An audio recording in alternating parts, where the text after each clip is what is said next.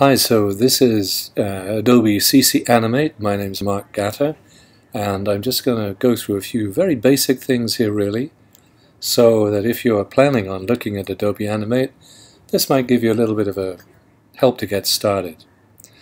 So first of all, I'm going to use HTML5 canvas, and this is the stage. Now if I click down here, I can choose a color, and in fact, if I had an image open in the background in Photoshop and I could see that, I could even click on any bit of that image. So I could choose a color here if I want. If I've got a brand color that I need, I could click on that and then type in the hashtag for the brand color that I want, and that's a hash with 6 digits, 2 each for RGB, red, green, blue. Sometimes you use letters as well as numbers with these, because if you just use numbers on their own, clearly you can only go up to 99 for each pair, but with letters you can cover the full range of 256 shades. So I can choose whatever I want there. I can choose a size. This is the default size, 550 by 400. Frames per second, I could change that. That's pretty standard. So I'm actually going to choose here a white background. Now if I draw a shape on top of that and I click on the oval tool, for example, I can choose a stroke color and a fill color, and here I can change the width of the stroke. So if I told the stroke to be 8 pixels wide, I could select a style for it as well.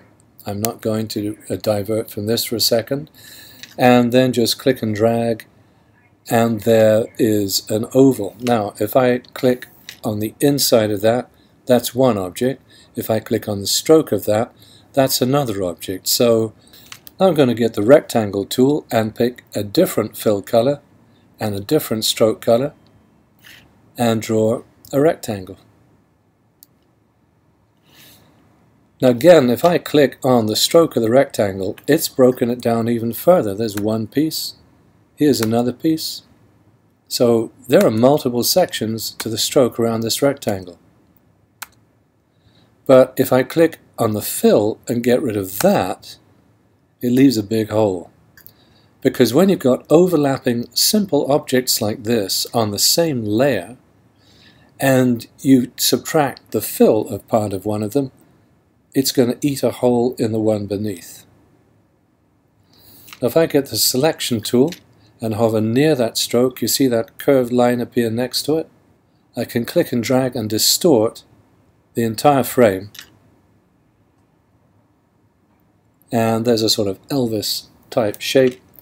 Now I'm going to get the oval tool again. This time I'll hold down the shift key, which means as I click and drag I'm drawing a perfect circle. And again, if I get rid of the stroke on that one, it doesn't eat a hole, but the fill does. This shape, however, I'm going to select it and then go modify and convert it to a group. And this little thin line appears around it. Now I can put that on top of the shape behind it, deselect it by clicking away from it, click on it again and move it, and this time it doesn't eat a hole through it. So grouping things takes away that problem of one shape eating a hole with another shape. Now if I've got this selected and I go up to the edit menu and down to copy, I could then create a new layer. That's the new layer icon. I could double click on it and call it Elvis Eye, and then I could paste onto this new layer. Edit, paste in place or paste in center. Paste in place puts a copy of it exactly where the original came from. And that object is now on this layer, which I can turn off visually by clicking on the eye icon. If I wanted, I could lock it, which means I can't move that anymore. I can only move things on other layers. And I could select it, which means I can draw on it, write on it, put other objects on it. Now, as well as the oval tool and the rectangle tool, there's also this tool. This is the Polystar tool. If I select that, then in Properties, I'm just going to click and drag and draw a shape. In Properties, I've got options under tool settings, and in options I could say how many sides I wanted to have, and if I wanted to have a star point size. Now for a polygon, the star point size isn't going to affect it at all, but if I choose star and say OK, now when I draw a shape, it's going to be a star,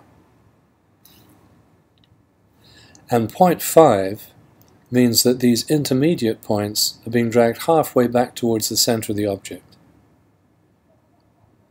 So you can draw stars and polygons perfectly well.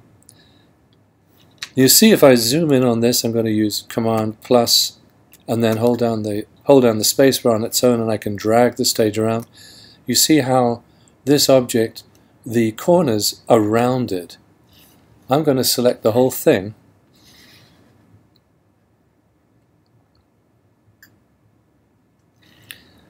and here under stroke I've got width, scale, cap, join, miter.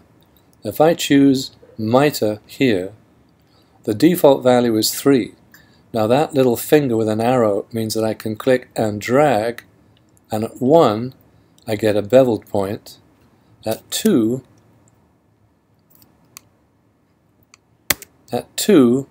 I still get a beveled point. At 3, that's no good. Let's do that again. Let's just move this shape over a bit, actually. Let's turn that layer off. So I'll select the star again. And miter, there's 5. Now if I highlight that and say I want 3, enter. Now that's okay, so I'm going to go for 2, enter. Starting to get rounded. 1, enter. And now they're beveled. They're quite unsharp. So depending on what number here I've got, depending on what number I've got for the miter, I can change the pointedness of my object. I've also got round, bevel, and for the cap, if I was creating lines, I could have none, which would mean that the line would just come to a sharp end, and I'll show you, I'll draw one. That's a rounded cap. Let's zoom in again a little bit. That's none, and that's a square cap. So if the end of the line is about here, none cuts it off flush with the end of the line. Square will sort of draw a square around that, and rounded will draw a circle with that as its center. Like so. Command minus, minus, minus takes me back to whatever size stage I want. Here I've got a zoom tool as well. I could say fit in window or 100% and so on. So here are the line drawing tools. There are 3. There's a pencil, there's a brush, and there's a paintbrush tool. And they're kind of different. So I'm going to get rid of all these. Control A and delete. And then on layer 1, which is invisible, so I'll select it and make it visible again. I'll do the same. Control A, delete. And I'm going to use the pencil tool to begin with. Now the pencil draws with a stroke, which I'll make more visible, but no fill. And you can set the size of the stroke to whatever you want. You also have modifiers with the pencil tool. There are 3. There's straighten, smooth, and ink. If I change it to straighten, and then I draw roughly a rectangle, when I let go, it straightens it. If I use the smooth tool, and I try to draw roughly a triangle, it smooths it a little bit. It smooths the line. If I use the ink bottle is supposed to give you an absolutely accurate rendition of whatever you draw. It doesn't. It smooths it as well. So I don't see a great deal of difference between the ink bottle tool and the smooth tool. But straighten tool, that's pretty useful if you want to do freehand shapes that actually look like drawn rectangles and triangles and so on. If I choose the brush tool, this one, on the other hand, draws with a fill but not with a stroke. So there's my brush size at the moment. Now if I click down here, that gives me different options for painting. That gives me different shape options. This gives me different size options.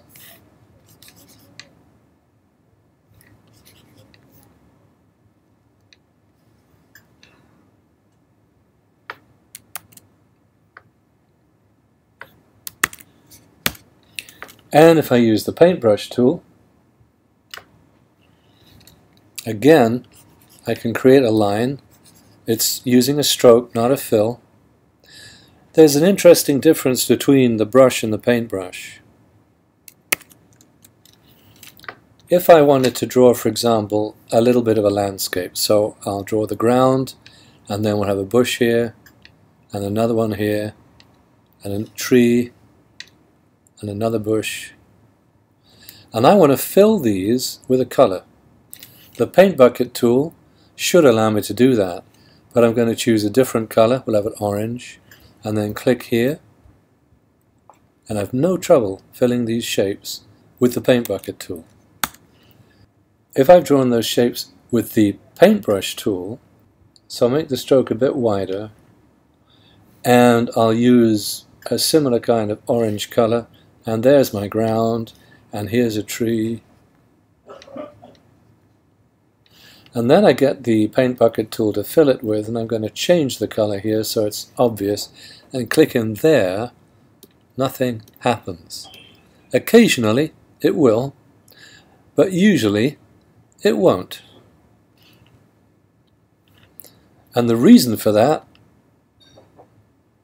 is because the brush creates a fill color but not a stroke, and the paintbrush creates a stroke but not a fill. And one allows you to fill it with a paint bucket, and one basically doesn't.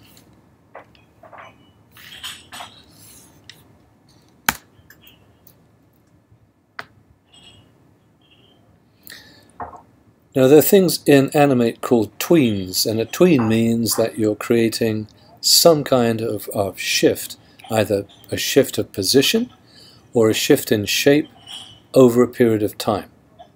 And there are three kinds. There's a shape tween, a classic tween, and a motion tween. And I'll do these in series. I'm going to close this and not save it and open up a new one.